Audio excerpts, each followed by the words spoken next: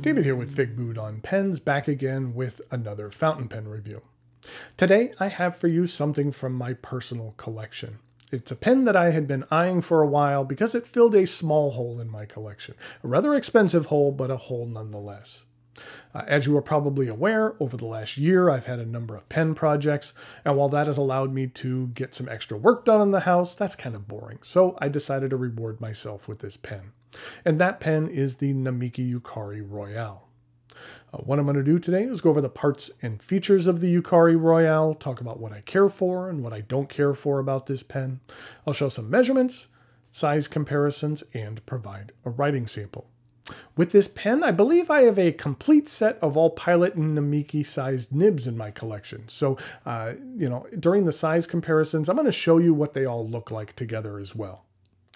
If you're not familiar with the history of Namiki, back in 1918, the Pilot Pen Company was founded by two gentlemen, Masao Wada and Rikose Namiki. The company was originally named the Namiki Manufacturing Company, but early on it was changed to Pilot.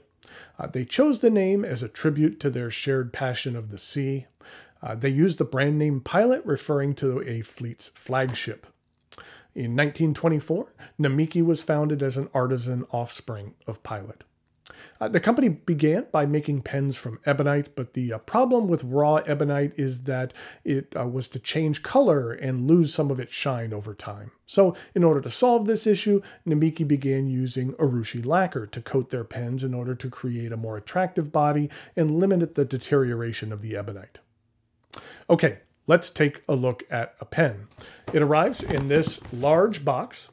Along with the box, you actually receive this packet. Inside the packet, there is a use and care guide, as well as some warranty information that you can mail back to the company in order to register your pen. And then also included was this DVD.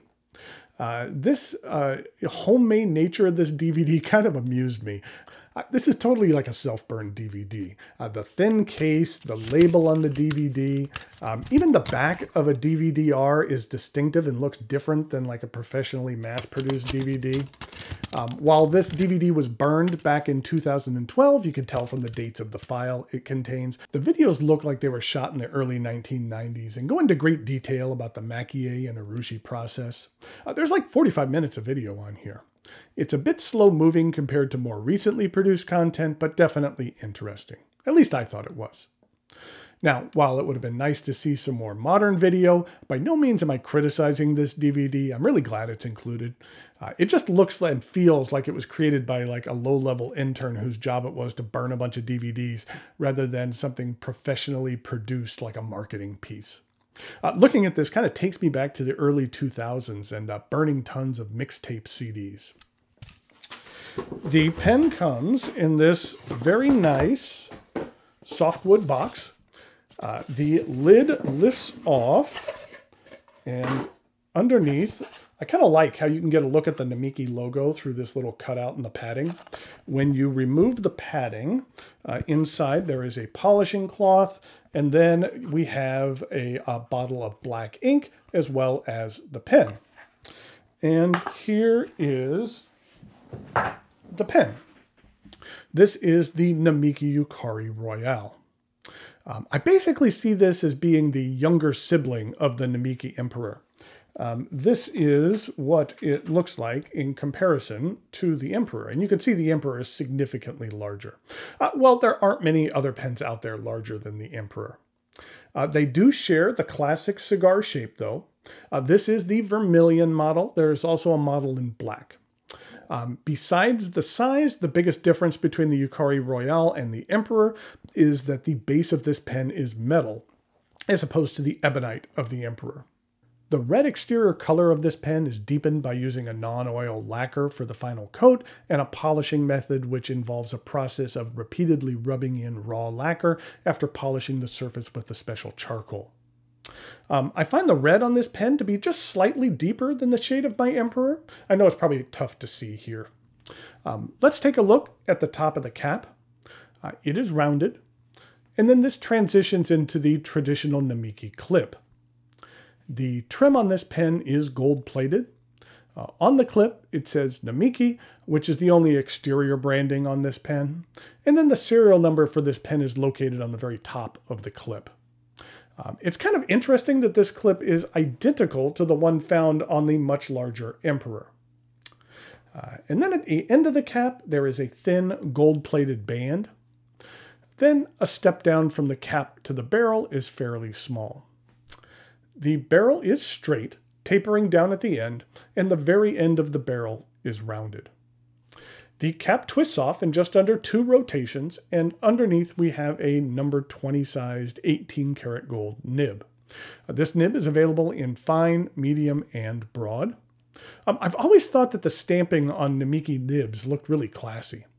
I've seen some versions of this pen with a two-tone nib where Mount Fuji was in the silver color. Now, Pilot has their own proprietary nib sizes. This number 20 is around the same size as a standard number 6 Yovo nib. I mentioned it earlier, but the hole in my collection that this filled was now I believe I own pens with every available standard nib for Pilot and Namiki. And here's a look at the red plastic feed. The section is urushi-coated resin. It begins with a flare and angles up to a small step up to the threads and the remainder of the barrel. The pen is very comfortable in the hand. This really isn't an oversized pen. The cap does post, and it does post securely. I do find that posting throws off the balance of the pen and backweights it more than I would care to see, so I prefer to use this pen unposted. On top of that, I'm not a huge fan of posting my urushi pens, since that it has the potential to damage the material over time. The inner cap is lined with the felt to help minimize the potential damage, but I still prefer to be safe and use this pen unposted. This is a cartridge converter pen. It accepts proprietary Pilot cartridges and a Con 70 converter is provided. With the metal in the section, as well as the metal interior of this pen, eyedropping would not be recommended. I mentioned this up top, but the Namiki Yukari Royale is a rather expensive pen. It retails at most sites for $1,500. What you are receiving with this pen is something that is beautiful and striking with a rather simple design. Are there things that I would change about this pen? Sure. It would be nice if it were ebonite rather than metal, and an ebonite feed would have been nice as well. But I feel that overall, those issues are minimal because it looks great, and as you will see in the writing sample, it performs nicely as well. Okay, now it is time for some measurements, size comparisons, and a writing sample, as well as I'll show you some comparisons of different Pilot and Namiki nibs.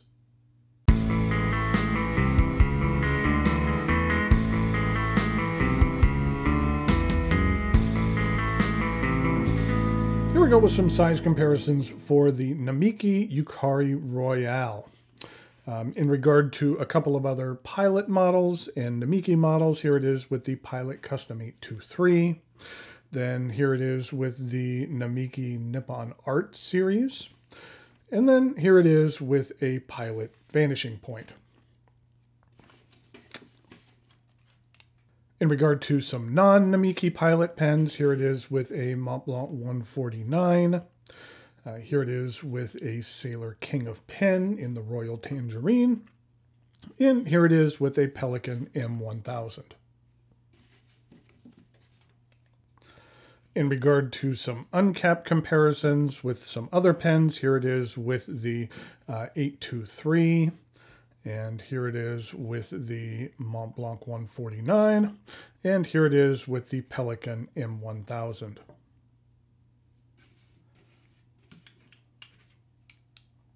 Okay, I mentioned I was going to show you the Pilot nib comparison. For that, I think we need to turn this around. We'll see how this works. And to begin with, we have the Emperor, and that is a number 50 nib. And then we have the number 20 of the Yukari Royale. And then in regard to Pilot sizes, this is the number 30 in the Pilot. So, let's actually reverse these. So we'll go down in size. So that's the 30 in the Pilot, and then the 20 in the Namiki. Then for the Pilot 845, we have a number 15. And on that Namiki Nippon Art series, this is a number 10. pen, but that's the number 10 in the Namiki. And then we have for this Pilot Custom 742, we have the Pilot number 10 nib. Then on this Custom Heritage 91, we have a number 5. And then finally, on this Stargazer or Stella 90S, we have a number 3.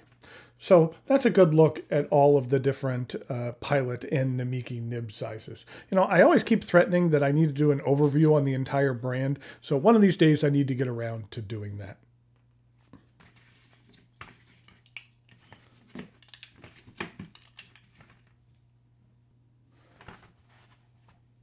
Okay, here we go with the writing sample for the Namiki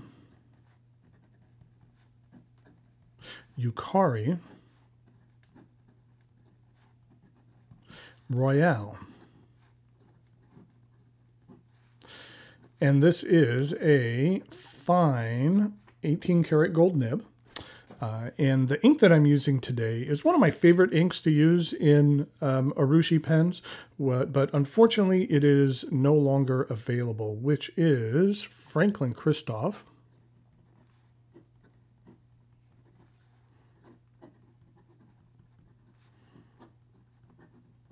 Terra Firma.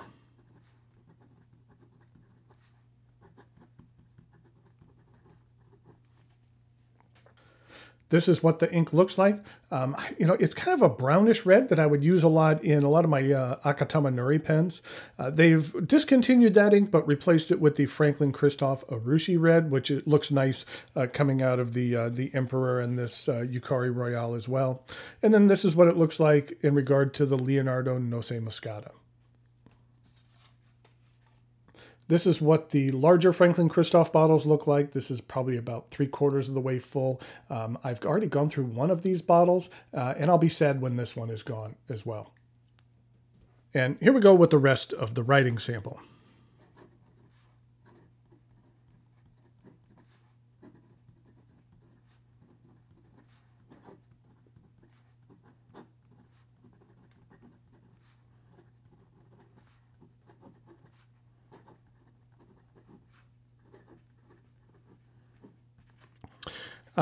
This fine nib is interesting. You can get a decent amount of line variation out of it.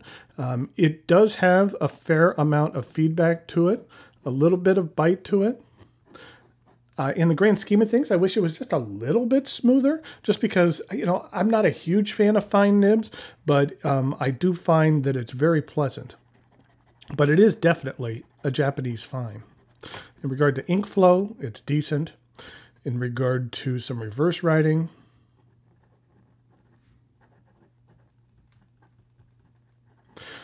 it does work well. It is a little bit sharp, but lays down an extra fine line. And in regard to some fast writing,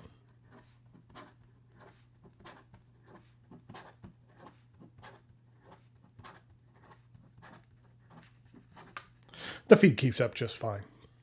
So there we have the Namiki Yukari Royale. It's something that I'm glad that I've added to my collection. I think it looks really sharp and that it performs nicely as well. Okay, until next time, thanks for watching, and I'll talk to you later.